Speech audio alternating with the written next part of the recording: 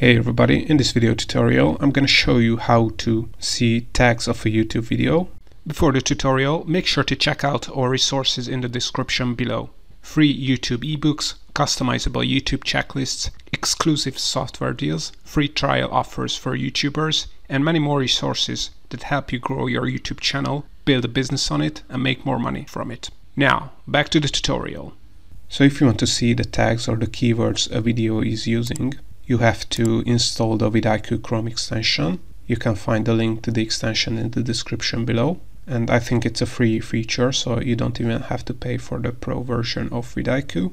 And all you have to do is, if you search on YouTube, so let's say I have searched this YouTube tutorial here, and you can see, you cannot really see the tags of this video. But here is this line, enable inline keywords. If I turn this on, as you can see, the tags have appeared here.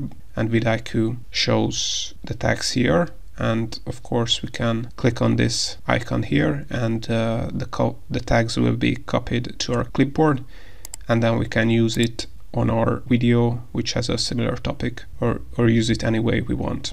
Alright, if something is still not clear to you, check out our more detailed instructional blog post on 𝐅𝐫𝐞𝐞.